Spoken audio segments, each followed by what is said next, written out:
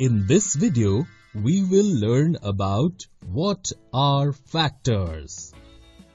Appu has decided to distribute 12 laddus to all the villagers for free today.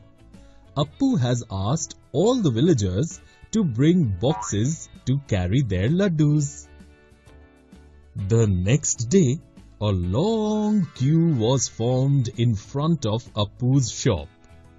Babban first gave his box to Appu. There are 12 slots in a line in Babban's box.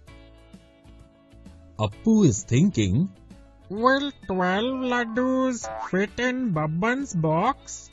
There is one line with 12 slots. That means 1 times 12. 12 laddus will surely fit in Babban's box. Appu filled laddus in Babban's box.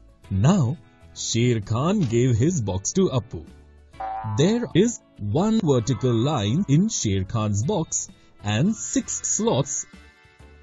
Children, will Appu be able to keep 12 laddus in Sher Khan's box?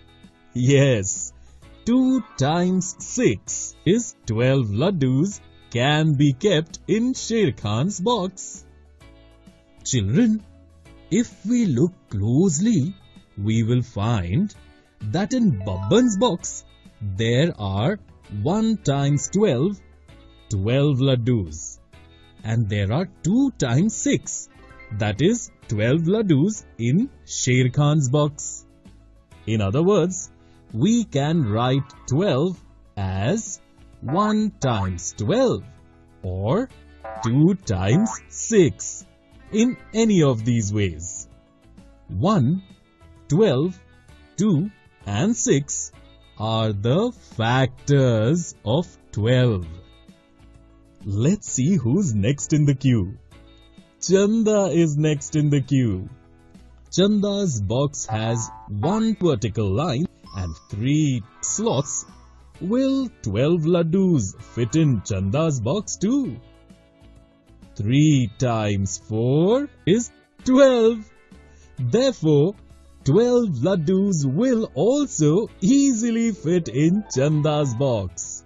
Or we can also say that the numbers 3 and 4 are factors of 12. Appu filled 12 laddus in Chanda's box. Children, can there be any other factors of 12? Can we write 12 as a factor of any other numbers?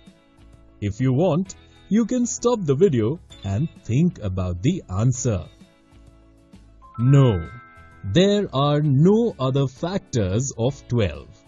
1, 2, 3, 4, 6 and 12, these numbers are factors of 12. Appu distributed laddus to all the villagers for free all day and the villagers were very happy. Children, in this video we learnt about what are factors.